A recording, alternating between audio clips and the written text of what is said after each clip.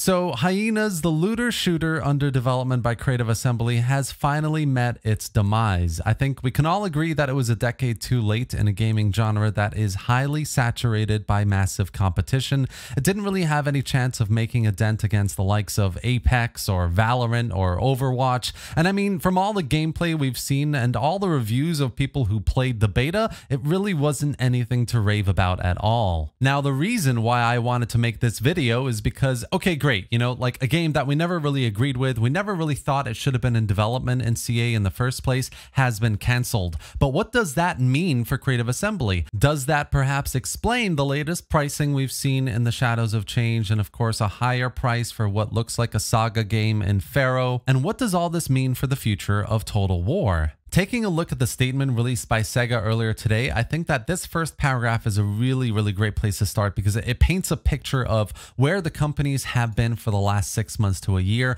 what the changes are that they're making, and how that might affect future projects. So the company group has set the consumer area as one of its growth areas and has achieved rapid earnings growth in recent years. Great. So recent years, it's been doing pretty good. But the paragraph continues on by saying in the last 6 months to a year, in comparison to previous years, this consumer area has seen rapid change, including reactionary decline from the stay-at-home demand in COVID-19. Obviously, less people are at home. That leads to less demand. The economic downturn due to inflation in the European region, which obviously makes sense as well. There are higher prices everywhere, and that leads to less purchasing power from the consumer. And the profitability of the companies in its European bases, basically pointing the finger towards Creative Assembly by saying, you know, you had a projected profit that you did not meet, and now we have to do something about it. In a way, this actually provides some really good context around the Shadows of Change DLC and its price hike and the subsequent CA statement that was made a few months ago in terms of, you know, costs are up. Unfortunately, that means that prices have to rise. It's going to be tough. There's no good time to increase prices, but we have to do this. We're not taking this step lightly. This was basically CA's way of saying that it's not just us going through this. We're being told to increase the prices. We need to recoup the costs of other areas that are not making enough profit, and this is the way we do that. And, you know, obviously I'm not trying to justify this. They had to really give us a bit more of a justification for the lack of content here, not just the increase in price. But this whole situation and SEGA's latest statement definitely gives us a better indication in terms of how much pressure CA was under to do this. Now, earlier today in Legend's video, he mentions that this is going to impact the SEGA shareholder. The average shareholder is going to take their money out, put it somewhere else that's going to actually make a profit. This is what he's talking about here. And that makes total sense. But I want to take this a step further and say that, you know, actually this impacts SEGA's investment plans as well. What this is saying is SEGA is telling Creative Assembly, you're not meeting your projected profits so far this year. We don't have a lot of faith that you're going to do that for the rest of the year, the fiscal year. And what we're going to do is we're going to remove investment or remove earmarked investment into this business area and put it somewhere else. And I think this is what they're saying in the rest of this future outlook section. They're saying, you know, we're going to make a 14.3 billion yen loss for this fiscal year. This is what we're expected to do. And that's not going to affect our full year operating results forecast because other areas of our business are performing solidly. So what they could very easily do, businesses in this position, what they do is they take out investment in areas that are projecting less profit than they wanted, and they put it into areas that are actually making the profit they need. And I think that's what's going to happen here. Yes, there are lots of scenarios that might come out of this. You know, Total War might not be affected as much, or what could happen is resources that were put in Hyenas, that kind of resource can be restructured and employees are going to be made redundant, but equally some resource might go into Total War as well to help with development in Warhammer 3 and Total War Pharaoh and other unannounced projects.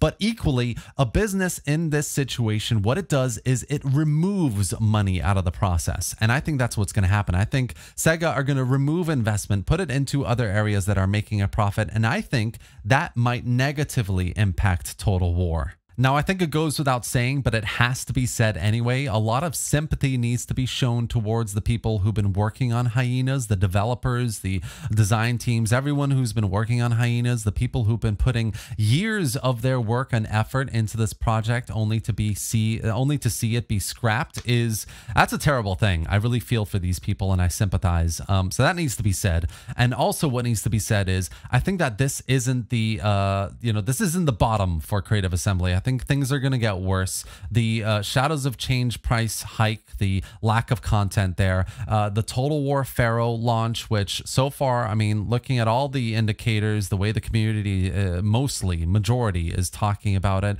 is quite negative. Doesn't look like it's going to be having a very successful launch either. Obviously, we'll see in a couple weeks how that goes, but I think there are some very hard times ahead for Creative Assembly, and this statement shows that there's going to be a lot of restructuring, a lot of reallocation of resources around, and hopefully in the long term that will be for the better. In the short term, I think we're going to see a lot of negative impact of this to Creative Assembly, its employees, and the projects that it's working on, but hopefully this reevaluation leads to even more innovation that Creative Assembly needs to get on doing with its projects, especially in Total War, because a lot of the consumers, a lot of the people in this community have been talking about it for a long time now.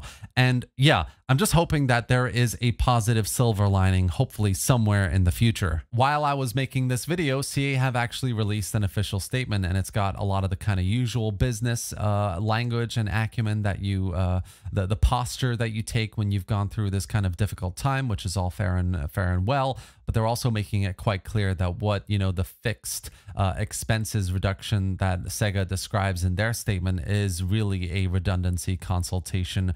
Alongside the development ending for Hyenas, there will be lots of job losses, which is really, really unfortunate. I really hope for the best for everyone at CA who's been working at Hyenas, and yeah, I think it's important to say that and really wish for the best here in this situation. And that's it for today, guys. I just wanted to talk a little bit about this Hyenas news, which is quite dire. I would say this has a huge impact, not just on SEGA, but Creative Assembly, its employees, its games, its consumers, us, its creators and shareholders, and there's a variety of different people, all who lose. Really, this is a lose-lose situation, and what we can do is basically keep our fingers crossed that this has a positive benefit in the long term for the Total War series, whether that means resources are allocated away from Hyenas into Total War, if that's a higher head count for new titles that are being developed that can hire better developers, better designers, more quality that goes into the content that's being developed right now.